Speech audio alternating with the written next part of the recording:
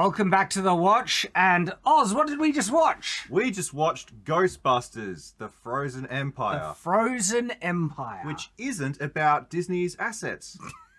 Who made this one? This isn't Disney. I have no idea. Yeah.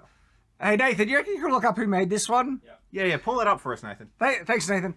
All right. Oz, what was your impression of the film? And we'll start non-spoilers as usual, give our thoughts or review, then go into spoiler things. I didn't mind it. You didn't mind it? I didn't mind it. Honestly, I give it a 7.5 or a 7. Yeah. There was the obvious political stuff they're going to have, which I did notice every single one of. Probably more than you. Probably more, yes. Your radar on that stuff is very sensitive. Yes. Well, I like to call it schizophrenia. Yeah, okay. The pattern recognition. And but otherwise, yeah, I enjoyed it. It did have some things that I'd say were objective flaws for the plot. But otherwise, I enjoyed it more than they disliked it. So this is it. I'm glad that you're sharing that perspective, because I think for a lot of casual moviegoers, there is something that they'll enjoy out of it. For me, I found it very boring. Yeah? Yeah, very boring. And then the flaws just start to stand out more, and there are some big problems with the story and narrative here. And I think one of the biggest failings of not only this one, it's similar to the issue with the last Ghostbusters film, which is still in the reboot. Yeah, you haven't seen it.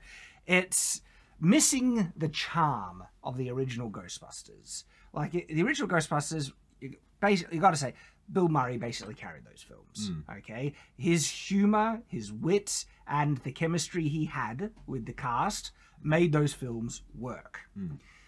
This Ghostbuster film, same with the other previous remake, not the all-female one. Oh. Blissful moment I forgot it existed. It feels like take Ghostbusters and remove all the charm from it, most of the humor, with a cast that doesn't have great chemistry, and that's what you're kind of left with. And then throw in some big plot points, and it's pretty flat for me, but I'm an empty husk. Sony made this one. I wonder if this will help them out. Yeah. Honestly, it felt like a lot of new humor. Have you heard of, that word? Yes. Yeah, when you put NU. Well, it's the whole subverting the dramatic moments with, jokey kind of thing. And that just annoys me now. And that wasn't funny. Yeah, it annoyed me when they did it in Avengers. It annoys me now. But otherwise, like, there were some things. Yeah, there were some things that I noticed you chuckling at. And what were they? Some of the, moments of when he was trying to sell the orb, and this is even in the trailer, where it's like $40, $50 or so, like that. Like, little things like that. And they might work. So one of the disappointing things for me, right, is I wanted this film to be better than what it was for me. And I think people still will enjoy it. Like I said, I'm a very critical empty husk when it comes to, lots of media. But there's stuff I like. There's stuff I like, all right? House of the Dragon, brilliant. I'm really enjoying Shogun at the moment. This just did not do it for me. The thing is, though, it didn't feel like it was trying to do a disservice. It didn't feel... What's the word I'm looking for? Like nasty or... Well, yeah, they weren't trying to deliberately tear it down. Yes, it wasn't a type of film that felt like it disliked the source material, where there are a lot of remakes or sequels or adaptations where you can sense this cynicism in it, where they hate this stuff and they just want to make a mockery of it. And we see that with like Indiana Jones' Dial of Destiny, where there's this bitter resentment to just the property and everything. And I did not feel that in this. It actually felt like this is a film made by people who do want to give justice to the property, Ghostbusters, but for me just didn't have the knack, the ability to pull it off. Which, that's disappointing, because I respect the fact that they are trying to be respectful to the property. Like, the respect that they tried to give to nostalgia, the little nods they had the old cast come in, and those are all good things. But then the story and the way the plot carries out, and the lack of interesting things tying together, the like chemistry really just makes it flat for me. So again, comparing it to previous Ghostbusters, right? Like again, Bill Murray was carrying it, and I don't really see a character who's doing that. Paul Rudd is there. He's trying to be a bit funny and humorous. Doesn't really work. He's not the main guy. They're clearly trying to make Phoebe the girl, the new main figure. Yeah. And it's interesting. I find her an interesting character, but not enough to carry the film. What was your impression of her? My impression of her was always looking for the signs of Mary Sue, because obviously she's a female main character. Yeah. I will do that. Here's the thing I was thinking, right? The entire time I'm watching this, I'm thinking about all the ways it could be worse. Because just think about that for a second. Yes, it could be very like that's the thing. It's not a insane woke dumpster fire where there's woke coding inbuilt into it. Yeah, very. It's like it's like butter scraped over too much bread, yeah. but you can't taste the butter. You Almost. can't believe there's no butter. There were some but it's not like Ant-Man, where I know socialism a charged word, where it's just a slap in the face. So because of that, it's mostly negligible. You can ignore it, and I don't think it's gonna have an impression on kids or anything. But there were signs, and we'll get into those signs more specifically. But because of that, it's like, okay, it could be a lot worse. Like for me, I'm sitting on maybe a 4 out of 10. Maybe 3 or 4, because there were moments, and you're right, it could be a lot worse. Could you imagine if the lead girl was just the worst, just horrible, and getting praised for it, whereas Paul Rudd, everyone was happy to be like, no, you've screwed up here, you're being bad, and she did. She wasn't really in the wrong then. She was getting blamed for stuff and she was trying to do the right thing, and then she was getting blamed for it, and so. There is that, not really Mary, but she is smarter than everyone else. She is the key to figuring out how to stop the bad guy at the end. But she is she constantly telling everyone why they're wrong and showing them up? Not particularly. I mean, she's not, I wouldn't call her this massive, insufferable Mary Sue. Actually, I think there's something there to enjoy this character, where she's this nerdy girl that feels disconnected from the world, trying to find her place, and the only thing she finds focus or direction and purpose is the paranormal, like Spangler. She is the only person she can connect with is her grandfather, and that seems like this character is actually made out of respect to Spangler, and so I'm on board with it, but she's not funny. She's not particularly that's what I mean. She can't carry the film, and she's the type of character that needs another character to bounce off of to actually bring that levity or something. They try and do it with the Asian kid. He does not manage it. No. Paul Rudd does it. That's what I mean. The charm isn't really there like the originals, which just makes it a lesser copy, even if it's a sincere attempt. Oh yeah, definitely not as good as the originals. But I just imagine that all the ways it could be worse, and there are so many things they could have done. Oh yeah, have a look at the female Ghostbusters, where they just crap on. They literally bring what's his name? Paul Murray. They bring him in to kill him in the thing, and just absolutely. They kill Paul Murray in the Ghostbusters. Did you not see the female Ghostbusters? I avoided all knowledge of it. Okay. Is it why am I forgetting? Is it? Bill Murray. They bring him in just to kill him off, and it was just this cynical kind of thing where it's girls are taking over. Yeah, and so of course it could be much worse. They tried to give respect to these original characters. Bill, he still seems checked out.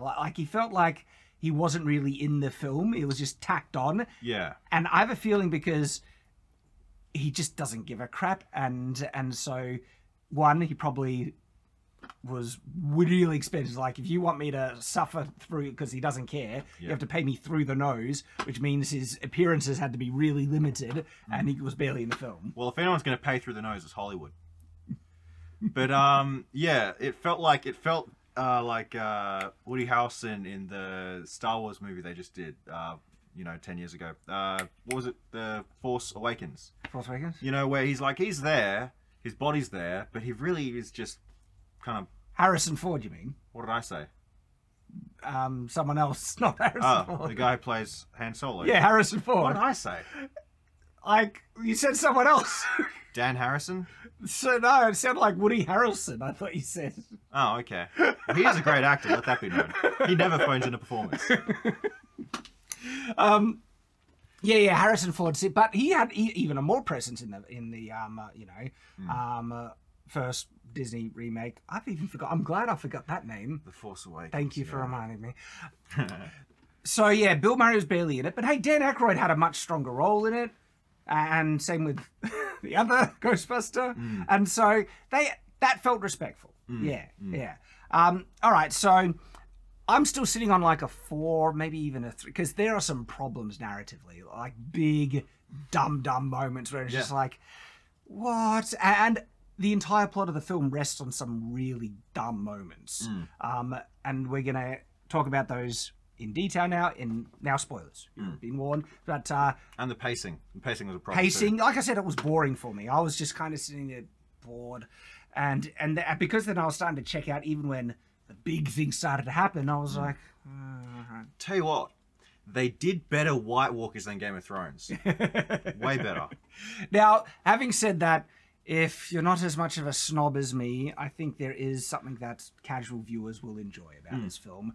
And if you're after a film that's not overtly propaganda woke mess that is making a mockery and bastardizing the source material, I think you could appreciate Ghostbusters Frozen Kingdom. But like you're saying, not overtly. See, I have two minds about this because I'm schizophrenic. There's the side of me that enjoyed the movie. It was a light-hearted, fantasy comedy. And there's the other side of me that's hyper-fixating, looking at the signs and symbols and seeing what they're really trying to say. Now, you really don't want to hear that side. So I'll keep him locked down.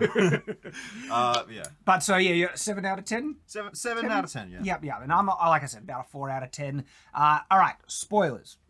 This is your warning. Now we're going into spoilers. Okay, so there are some narrative elements that are issues, but for me, the film started quite strong. I think the opening sequence where it just gets into them trying to capture a ghost and some of the dialogue really characterized the group quite well, and it was working for me. And then nothing really interesting. Then it just started to fall really flat. See, I'm a bit of the opposite mind. I started off immediately on guard. Oh, really? Like, oh look, the girl boss is taking control. She's diving out of the thing into New York traffic, and but I don't know what it was that won me over. But something did. Something kind of, let me put my guard down. Maybe I need to think about it more. But yeah, I was on guard immediately, man. Yeah. So, what kind of woke coding did you notice in the film? We won't go too far into it, but our audience wants to know. So, like, for instance, was it just me, or did it really look like they were queer coding the Phoebe? Yes. Two ladies of the lesbianic tendency. Now, like, I don't really care, but at the same time, you know why they did it. Look, they did it because of my representation and LGBT, all that stuff. I love lesbians. I absolutely love lesbians. We know you do, Oz. If they're both hot. Yes, we know. So I was generally okay with it. She's 15 in the show. In real life, she's like 20. She's probably older than me. She's probably older. I don't even want to look that up. Grace McKenna, she's like, she'd be like 26, 27 maybe. Well, now because you're trying to, she said 17. Grace McKenna's not 17. She was born in 2006. Well, the important thing here is, here's what. Okay, so let me change that. Fine, she's ugly. There you go. But all right, let's go. To appreciate a beautiful young woman. That's what she is. She's a beautiful young woman. Moving on. All right, it felt like you know why they did it. Yeah, obviously. You know why. And the thing is, though, it is subtle enough that I don't think kids will pick. But it's also really clear if you just pay attention. And so she meets a ghost who's a girl, and she is giving some very strong eyes to it. And she's doing the whole awkward, and I want to hang around with you more and be friends. And then she ends up doing something drastically dumb, which is crucial to the plot, just so she can be with the ghosts. Yeah, she showed a ghost the weapon stockpile. Not only that, like this is where the plot really falls apart, right? So the plot is ancient evil ice god trapped in a copper ball, right? And the evil god wants to break free, and he needs a ancient phrase from a dead language spoken for him to break free. No one really knows it anymore. Some people kind of reference it, get close to it, and then that lets the ice power out and they get frozen, but it doesn't let him out. So he needs like a full chant or something. And he can only, this god being can only control ghosts. Well, we might be mistaken there because what do you call it? You're talking about the beginning, right? Yeah. Remember the firekeeper was there, Yes. and she was the one who was holding it. So did she really? She probably sealed it. Okay, she probably did. Or who knows? I don't know. It's weird, but because the chant gets recorded on, this little wax kind of recording from the early 20th century stuff, and so they aren't exactly clear about what, but if that was a full chant anyway. But the god's plan, right? Because it can control ghosts. Yes. But then instead of controlling the female ghost, that's that Phoebe, the character, gets interested in, right? It makes a deal with this ghost to manipulate Phoebe to fall in love with her or get attached enough for Phoebe to separate her spirit from her body, so the frozen god can then control her while she's separated in her spirit form to get her body, because there's still a connection, to speak the ancient words that releases him. That is, holy crap, convoluted. Yeah. And how the hell does this ancient deity god being know that Phoebe and the Ghostbusters have a device that can separate her ghost from her body?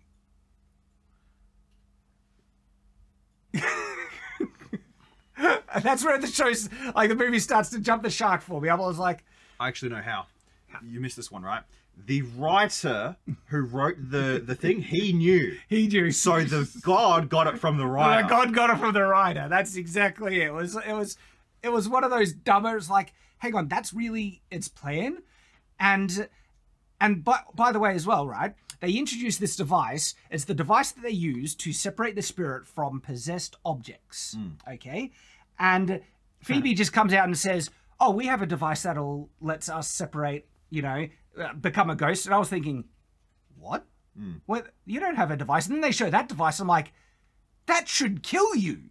Like, you would think like separating spirit from body is death. That shouldn't work the way it does. And it's weird because not Bill Murray, Dan Aykroyd's character was talking about how he's desperate to know what it's like to be a ghost. And Phoebe introduced that. If they have a device that can safely separate your spirit from your body for 2 minutes and then go back in, he would have done it. It's like, it's nonsense. It was just like, oh, now this device can do this reason because she wants to spend time with the ghost so desperately to see what it's like in her world. I reckon you could competently separate your spirit from your body if you played the female Ghostbusters to someone. Possibly, yeah. Their soul would flee. My soul did want to leave my body when watching that movie. That is true. So it was just like, not only did the fact that the device can now do it and not die and everything felt forced, the fact that she would be so desperate to be with this ghost, right? After barely having any interactions, what, 2 interactions with this ghost? Maybe 3 at most? I think, yeah. Like, one of them was trying to shoot her. Which, oh no, I'm talking about the female ghost. Yeah, remember in the pizza place? Oh, place? yeah, that's right. And then she invites her into the building, okay? And then the ghost reveals that it's in conjunction with the evil deity. And it seemed like the plan was to her to get into the Ghostbuster place and just release the ghost from the thing. But no, that wasn't the plan. It was this other convoluted thing to get Phoebe separated from the body so the god could overtake her to speak the words to get him free. Also, how is the god, flying around, freezing the streets, talking to the ghost lady if he's trapped in the ball? Because the influence could seep out, but not fully. Yeah.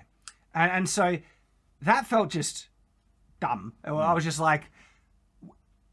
And the fact that, she's doing this thing, it felt really risky. It's like, this is a potential suicide, and you're going that far to do that. It's just like, it felt unearned. It didn't feel like that seems like an act of desperation where the only other choice, you got to do this versus death almost. Where this is just her selfishly saying, I want to spend time with my ghost girlfriend. But also, it's misogynistic too. The whole process of that happening, right? Because that machine separated spirits from objects, so they're admitting women are objects. Shocking. Awful. So, in terms of the relationship, right? They're not overt about her being gay, but they certainly have the signs. And then the fact that she would risk her life to separate her body just to spend a few moments with it was like, yeah, okay. And sometimes, like, in terms of LGBT representation, Game of Thrones worked brilliantly, Brooklyn Nine-Nine, everything. This one felt out of left field because there was no indications for, and there was, she's got the Asian friend who's basically crushing on her all the time, right? And it felt like, again, this was just put in for forced diversity, basically. Probably. And yeah. Yeah. I mean, there's no doubt at this point. Yeah, it wasn't necessary. And it felt a bit pandering. It wasn't, like I said, like a slap in the face. It's just very alluded to. Well, they didn't exactly explicitly say it, but they put literally all the signs there other than saying it. So they had the music playing, they had all the, yeah. And, all right, so that's one of the moments where I was like, there are a couple of other weird moments that just felt forced and wasn't really earned. The possessing ghost, the possessor. The possessor. There's this little weird red puff of smoke ghost that can jump into any object and possess it. Ends up being somewhat important to the plot, but not, because there's one moment where it gets free and they are playing the voice, the chant that was recorded from, you know, the early 1900s, and suddenly that ghost goes crazy to try and break the thing, tries to steal it. Well, was it trying to destroy it or trying to get it away? I felt it was trying to destroy it. It did kind of seem like that, but But maybe, oh look, maybe it would work if it actually was trying to steal it, and then get someone.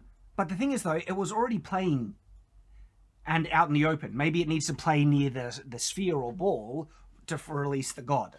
Yeah. Why did it stop? Why did the possessor stop? That's my question, because it felt like more it was trying to break it, because when the thing got broken, you see it broken, it stopped trying to take it away from everyone. And so I was like, is it trying to help them then? But then it tries to kill him. Yeah, true. Well, that's the thing, though. It did jump at the... it's trying to help. Because remember, it jumped at... it threatened Dan Aykroyd, right? And it moved the garbage bag with the thing to the lion, then possessed the lion, probably to destroy it. But then the people stopped them. It threatened Dan Aykroyd, and then it tried to kill the girl who would later on free the god. So you reckon it was trying to help them in the sense it was trying to stop the god, even if it meant killing the people? Yep. Prop Hunt was trying to help us all along. So then why did it try and kill them after the god was free? Because the god could control them now. Maybe it didn't like being controlled. I don't know, because then it jumps in the proton pack at the end of the film and literally tries to kill someone. Yeah. Yeah, and so, to me, its motivations were just like, which side is this thing on? It felt very random and arbitrary. The fire guy, like, I'm not a fan of this actor. I think maybe he could do a good job, but most of the films he appears in, is annoying. Yeah. And I don't find him funny, and he was just thrown in for comic relief. And I think, look, maybe that's just me because I find him annoying. If the same lines were delivered by an actor that, I don't know, maybe can deliver them better, I think there was some humor there, because you did chuckle at some of his lines. I didn't find much of what he said funny. There was something there that did make me genuinely laugh, but I can't remember what it was. Yeah. And then, of course, he was the character that... Oh, I remember what it was. The Fire Master. Yeah. It's because that's a callback to the first Ghostbusters. Okay. When someone asks if you're the master, you say yes. You know. Okay. The moment where there's big dramatic tension, where the evil god is looming over them, then he starts awkwardly sliding down the pole, robbing all the dramatic tension. It's one of those stupid Hollywood moments where they think is so funny. Is that Joss Whedon's fault? Maybe. You have the quote? You know the quote? I know. Where he is like, for heaven's sake, throw in a joke. Yeah. I think Joss Whedon can actually manage it better. Yeah, way better. Way better. Buffy's great. And know when it's appropriate, when it's not. Like that moment where Hulk just punches Thor after they crush the thing. That was gorgeous, perfect. Loved it. Right now, this was like a big dramatic moment where they're facing off against the god, and you want that dramatic tension to remain, and it's robbed completely by this goofy idiot. Yeah, and it's just like. There was a lot, and also he was part of another symptom of problems in this movie. There's a lot going on, like way much. I think way too much, and it draws out, and it's too long. I was just getting bored. Get to something interesting or more dramatic happening, and as a result, like I was getting checked out. And then when the god finally releases, like, oh, well, he fight, all right, but I'm done already. And the silly actions of Phoebe to, kill herself or not, which it was such a dumb, stupid choice that didn't feel earned at all, already kind of was just making me check out of the film. And then there's the way that they defeat the god at the end. So Phoebe, right, they're preparing for the evil god to arrive, and Phoebe's like saying, all right, someone already tried to shoot it with a proton pack, didn't work, and she has this great idea that they used copper to trap the god, and so what if we copper plate coils. I don't know, some transistors. They were nickel and what was the other one? Yeah, they were nickel something based. But if and so she gets brass or bronze or that's whatever they didn't have enough copper. Alloy. Yeah, but something with copper in it, right? Melt it down, dip her proton thing in it, right? And she's basically ready to go. Why didn't they do it with anyone else's proton pack? They show this big bowl of all this, bronze ready to coat everyone else's proton packs. It didn't seem hard. Once it's melted ready, all right, grab everyone else's, dip it in. Give it a dunk. Yeah. But they don't. And it felt very full. You know why they don't? It would be too logical. Because she has to be the hero that saves everyone.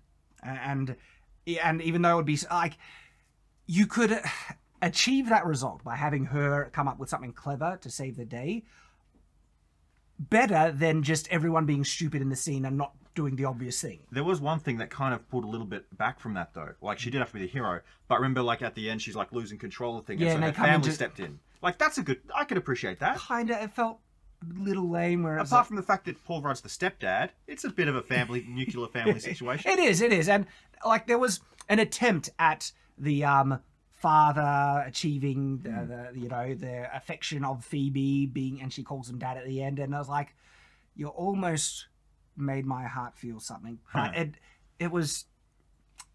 didn't feel fleshed out enough. Speaking of someone who's had several stepdads, I wouldn't call him anything but asshole. Maybe his name if he was a nice guy. Anyway. So then no one fixes their packs, which would have been really obvious, right? And it's like, okay. And then also, like, the god arrives.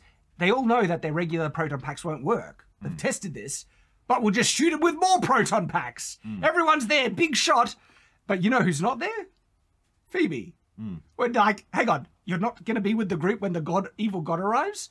She's just getting distracted doing something. Oh, she was talking with the girl downstairs, the ghost girl. Yeah, she was hot.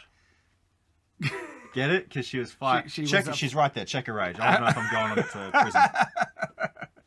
21 years old. I'm not going to jail. Oh, you dodged the ball at that time, even though you walked flat into the first one. Look, hot is analogous with beautiful, and she is a beautiful No, she's lady. not, Oz. Yes, she is. No one is beautiful until they're all ugly and gross. We're doing the meme. She was 17, you sick bastard. Yes, yes, that's right. There we go. And on top of that, when you get married, every woman other than your wife is butt ugly. I'm not married. You have a girlfriend. I'm not married. Well, when you're married, that's the standard you need. Okay, fine. Okay. I will forego all aesthetic judgments. Good. Yes. It's a dangerous world out there, Oz. You got to protect yourself against the internet. Yeah. I'm helping you. This is me helping you here. That's fine. Okay. Yeah, she's awful. She's awful. Horrible. Terrible. Oh yeah. That's I don't want to look at her. Exactly. That's like, I had trouble watching this film because of that. It was just like too much. Okay.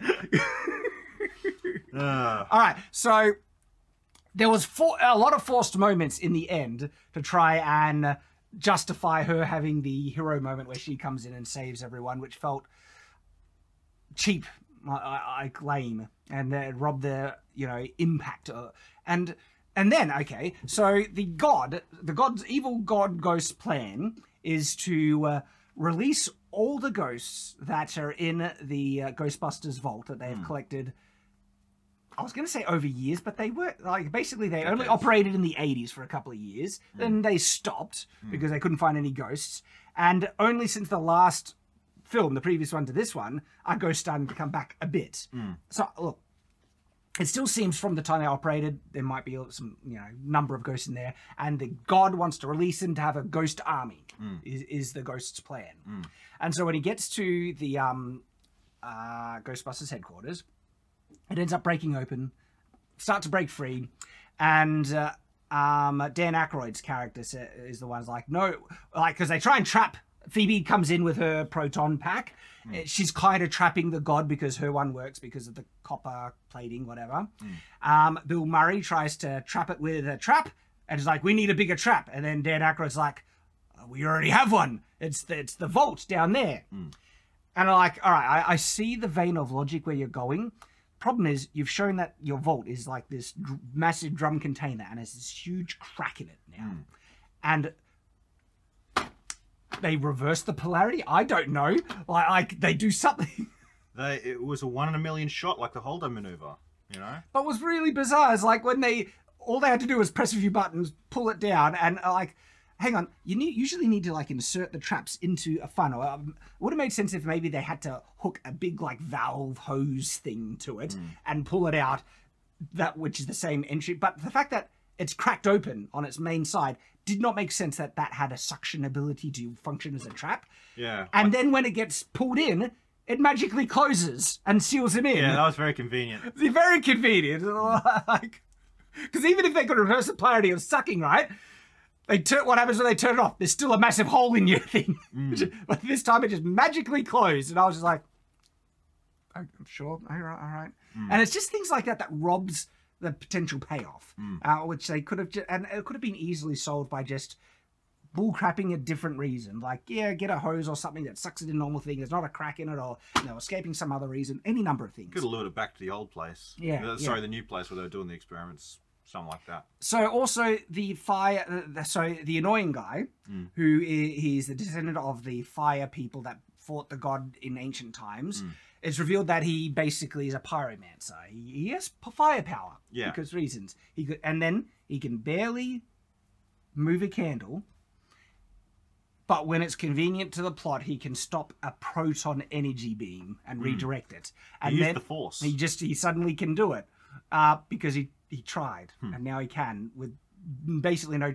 They tried to give him a couple of hours practice, but it felt like it was just Deus Ex. Now I can do the thing because the thing. Yeah. And so Phoebe straps her with her proton pack, and then he suddenly is shooting fireballs at it in a fire stream, trapping it because reasons.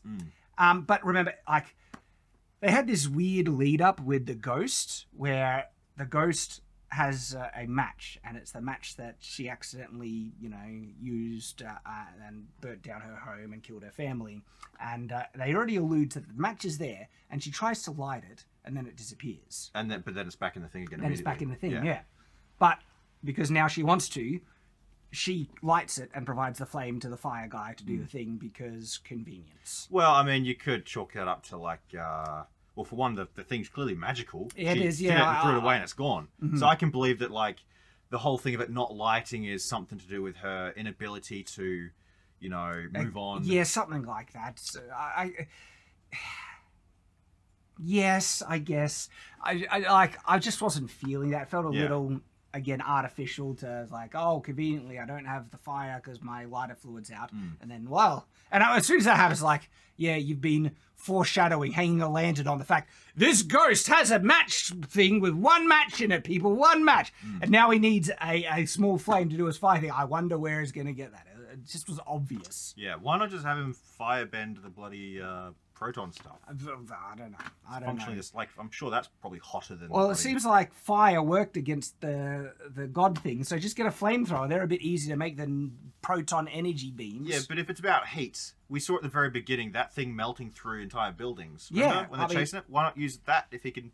Yeah, it can block the regular proton, energy laser beams, Yeah. but not fire. Not fire. Just fire that's its weakness. Whoa, regular fire can't melt the dude, but Yeah, I'm something. trying So to make a 9/11 meme. Sorry, guys. that's inappropriate, Oz. So Never forget. So overall, those are some of my main gripes with the film, and it's one of those films where, if I think about it more, I tend to see, oh, there's that issue as well, and then there's that, and it gets a little deeper. I think your point was also apt, which I'm going to re-emphasize again, that it just felt like so much was happening. Yeah, way much. Like there was the thing, was it Winston? Is he the other Ghostbuster? Is he the black guy? Yeah, I think so.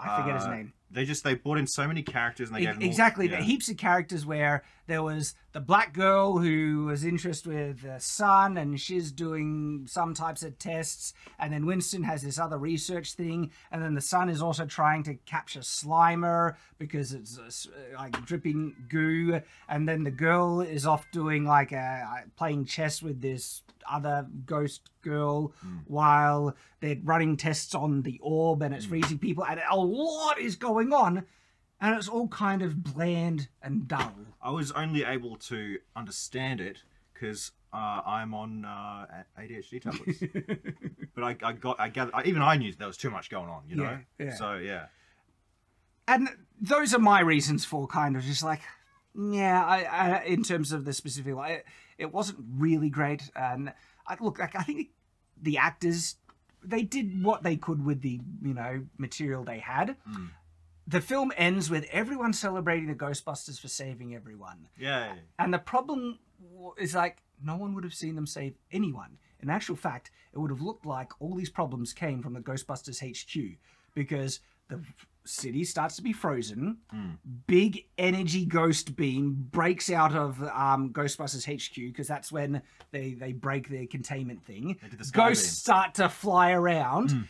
And if I was like, oh, there's this strange, evil, magical frost that's freezing the entire city, and then I see like a death beam shooting out of the ground with apparitions and ghosts, I would think, that looks like it has something to do with it. You would almost think that they're causing it. Oh, well, not that the people in the city would know, but the ice stuff came from the ocean. Yeah. But there's people from the city wouldn't know that. They wouldn't know that. And like the first two Ghostbusters film, where like there's a bad thing there, and then they get the Ghostbusters to go to the bad thing, people are already watching, and they stop it, and they celebrate. Yeah. No one is watching anything. Bad things are happening. Signs like it's coming from the Ghostbuster. Yeah. It ends, and everyone's like, the Ghostbusters saved us. And I'm like, how do you know? You didn't see. Yeah, it's like if you saw the US military leaving the World Trade Center before the plane struck, then you'd be sus. You wouldn't be like, yeah. There, that was better. Thank you for that, Oz. Never forget. And so the celebration at the end also felt a bit undeserved. And it's like, and it would have worked better if that, like, people were like, oh no, there's the evil ice god, and the Ghostbusters rock up like they did in the first two films, like, I ain't afraid of no ghost, and do the thing. One thing that genuinely annoyed me, that asshole who released the ghost in the first one is now mayor for some reason. I know, like, what the hell? What? They just needed a cheap antagonist. By the way, another tangent plot thing that they throw in. And then Bill Murray comes in to question the fire guy and throw pens in his face because... Why? Separate plot. Yeah. And another tangent. And then they go to the library to learn about, and conveniently the librarian knows everything about the ancient mystery that they need to learn about the ancient god. A language older than ancient Sumerian. Yes. Which is like, we don't even understand it properly. There's only 4 people in the world that know this. Luckily for them, Yeah. this random librarian has all the information there. I'm surprised they didn't bring in that one of those 5 people and be like, oh, he's somehow connected to bloody Ghostbusters. And so that's kind of a very rough summary of some of the main plot points of the film, and didn't